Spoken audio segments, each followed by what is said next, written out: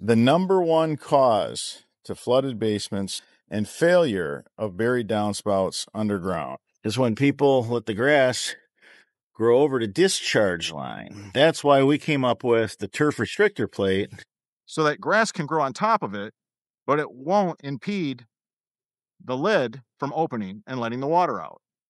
The way the flap comes up and it can also detach at this point is just, it's excellent. Get the turf restrictor pop-up. You won't be sorry.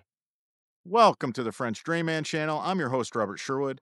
I wanted to go over really quick why we designed this pop-up emitter and why we designed it the way we did. Traditional pop-ups were spring-loaded, really small. When leaves and tree seeds would try to get out of them, they couldn't. We wanted to make our pop-up emitter to where it would let leaves out, tree seeds out, and another thing that frustrated me, all the pop-ups on the market, you couldn't get your hand down in them. So when you have a bunch of leaves and tree seeds and tree buds that floated to the other end, maybe you didn't have a hard rain, maybe you had a light rain, so it just floated to the other end. I wanted to be able to stick my hand down inside that pop-up emitter and clean that fitting out. So that's what we did. We designed a pop-up emitter that you could get your hand down inside. We're the first to ever do something like this. Most pop-ups are on a 90 fitting. It's really easy to just get your hand inside, clean out any leaves or tree seeds. It's also a great point for access if you want to run a camera from this end.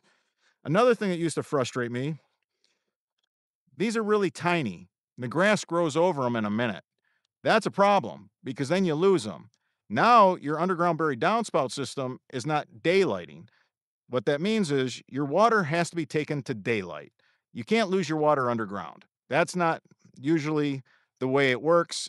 If you run it to a storm sewer, sometimes it can work that way, but 9 times out of 10, you're going to a pop-up emitter. It needs to daylight. If grass grows over it, now all that water is going to pour right at the roof. Your gutter trough's going to fill up and it's going to pour off of the house.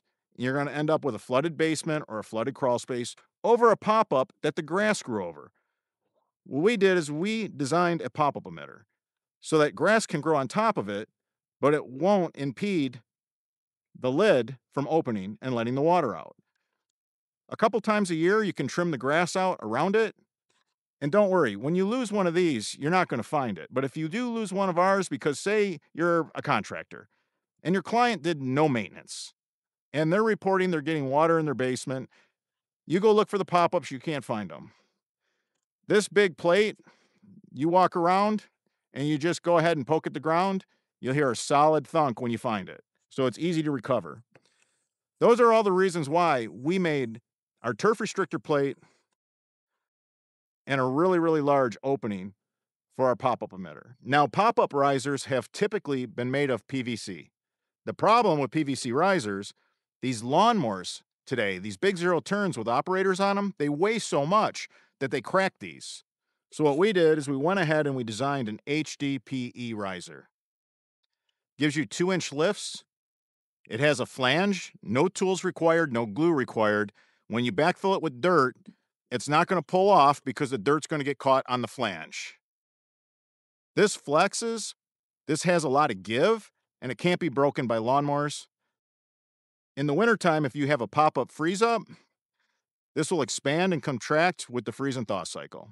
You can also stack them if you need to go a little higher. If you have any questions about this pop-up emitter, leave them in the comments section. I'm your host, Robert Sherwood, and until the next video.